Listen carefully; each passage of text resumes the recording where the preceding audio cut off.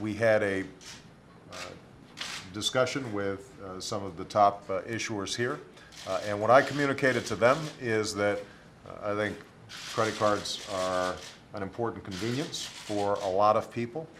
They are a source of unsecured debt for a lot of individuals and small businesses who are creating jobs. A lot of startups may use credit cards for that purpose.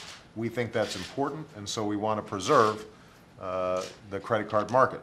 But we also want to do so in a way that eliminates some of the abuses and some of the problems that a lot of people are familiar with.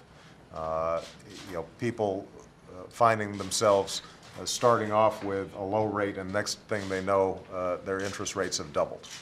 Fees that they didn't know about, but are suddenly tagged onto their bills. A whole lack of clarity and transparency in terms of the terms and conditions of their credit cards. And so there's going to be action in Congress. Our administration is going to be pushing for reform in this area.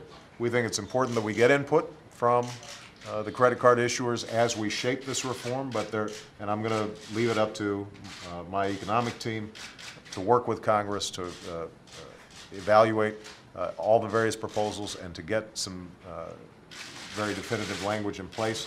There are going to be some core principles, though, that I want to adhere to, and I mentioned these to all the credit card issuers involved. First of all, I think that there has to be strong and reliable protections for consumers.